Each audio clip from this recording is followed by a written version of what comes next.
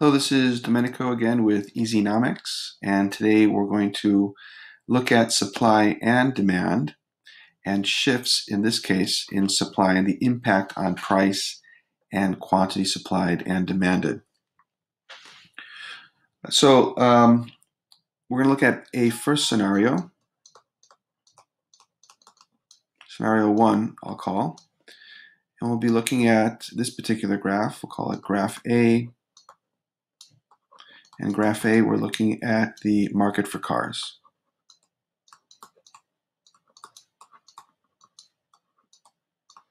Cars being consumed and produced.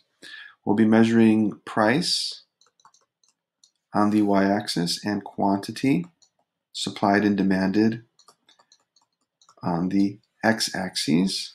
We're going to have an upward sloping supply curve labeled S1, and now we know, higher level students know that supply and standard level, that S1 is equal to our marginal costs of production, or the additional cost of producing an additional unit of a good or service. And we have a downward sloping demand curve labeled D1. And we know that demand is equal to our marginal benefit, or the additional benefit gained from consuming another unit of a good or service. And according to the law of diminishing marginal utility, it goes down.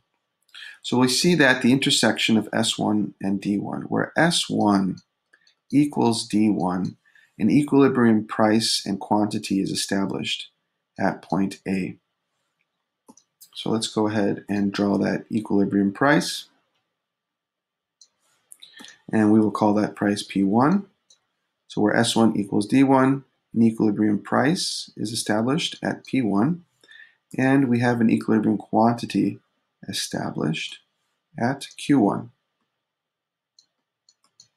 So remember that at Q1, that the quantity supplied is equal to the quantity demanded. Right? We see that the quantity supplied at point A is equal to the quantity demanded at point A. Right?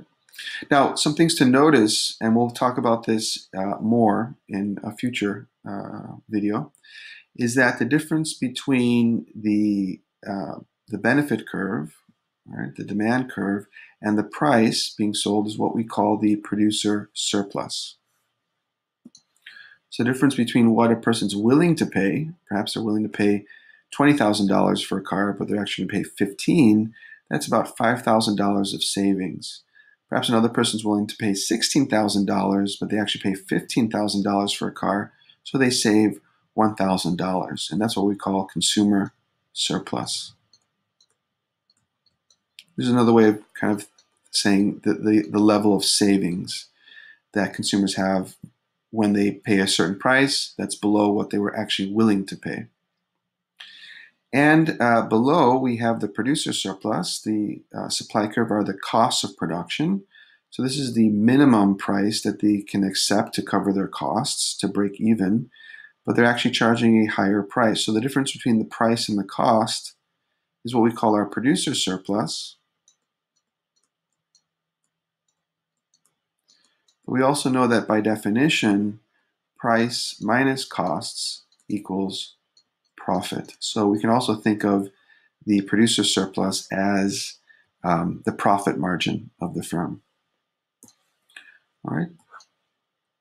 Let me just continue to, let me just see if I can connect that further so we can see. All right. There we go. All right. So this is our starting point where S1 equals D1. We have an equilibrium price established at P1, an equilibrium quantity established at Q1, and a Q1 quantity supply is equal to quantity demanded. But we also want to remember that the supply curve is equal to our marginal cost, our demand curve is equal to our marginal benefit. So we can also state that the marginal costs of production are equal to the marginal benefit. Thus, this point is allocatively efficient. We are producing the quantity of goods and services that are desired by society, or producing the quantity of cars that are desired by society. So society is content. And consumer and producer surplus, social surplus, the sum of the two, is at maximum. So this is what economists want. They want to maximize the allocative efficiency within society. But then something happens. There's a change. So car manufacturers are under a lot of pressure due to the heavy competition within this industry to be as productively efficient as possible, to use any new technologies that can increase output and reduce costs so that they can price their products a little bit lower and grab market share. One of these technologies that have been aggressively used by car manufacturers are industrial robots, automation.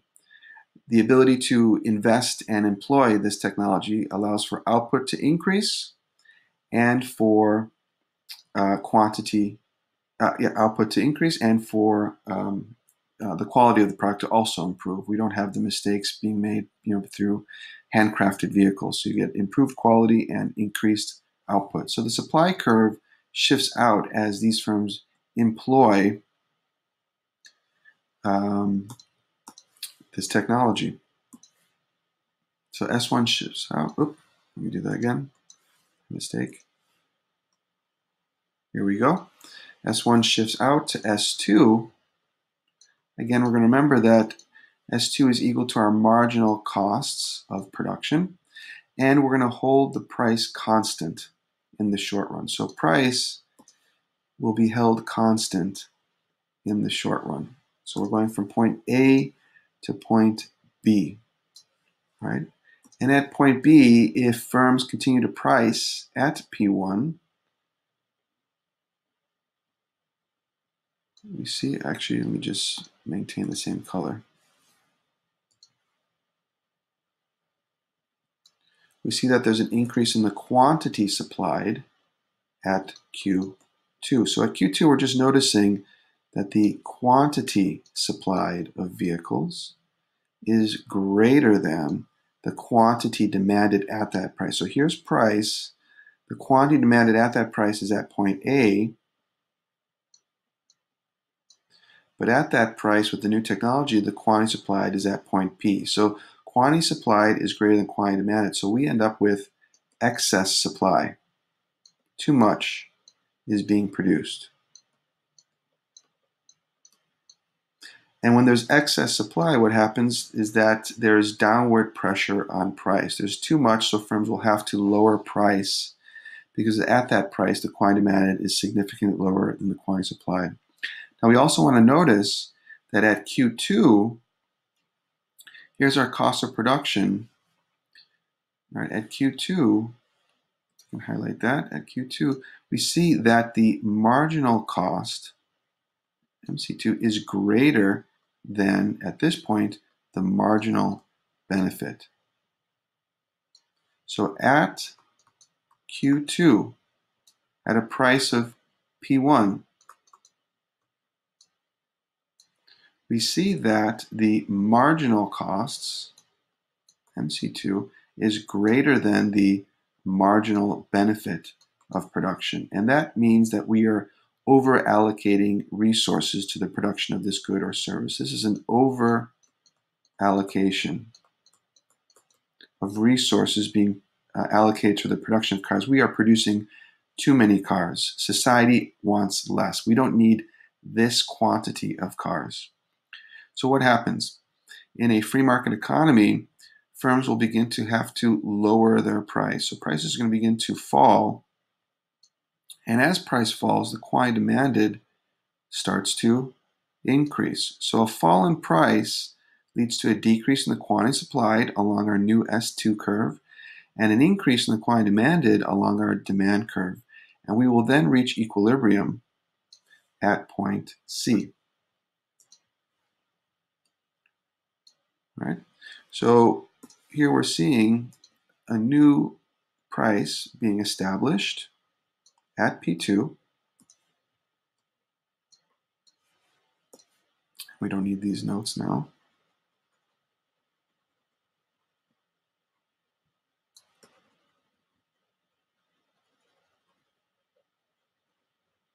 Okay, so price falls. from P1 to P2 due to the excess supply causing the quantity demanded to increase along the demand curve from point A to point C, and the quantity supplied to decrease along the new supply curve from point B to point C, establishing a new equilibrium quantity at Q3. So we're at Q3, and at Q3 we notice where S2 equals demand 1, we have a new price at P2, we have a new quantity at Q3, and at Q3 again the quantity supplied is equal to the quantity demanded, and we are allocatively efficient again because now MC2 equals NB1, and we've achieved allocative efficiency.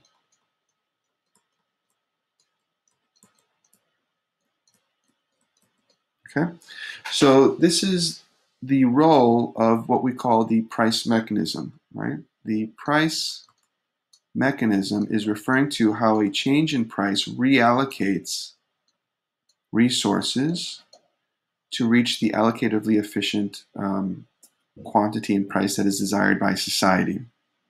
All right, so let's analyze this as we would in a paper 1 exam. As can be seen, we have a graph labeled graph A. It's the market for cars. On the x-axis, we're measuring quantity. On the y-axis, we're measuring price. We have an upward sloping supply curve labeled S1, which is equal to our marginal cost of production, MC1. We have a downward sloping demand curve labeled D1, equal to our marginal benefit of production. And where S1 equals D1 at point A, an equilibrium price is established at P1, and an equilibrium quantity is established at Q1. Keep in mind that at Q1, the quantity supplied is equal to quantity demanded. And also we'll notice that the marginal cost is equal to the marginal benefit. So this is an allocatively efficient level of output. Resources are being allocated efficiently to meet the combination of goods and services that are desired by society. Then car manufacturers begin to invest in new technology, robotic automation technology, that reduces their cost of production and it increases output, improves also the quality of their output. So we see that the supply curve shifts outward from S1 to S2. S2 is equal to our marginal cost 2.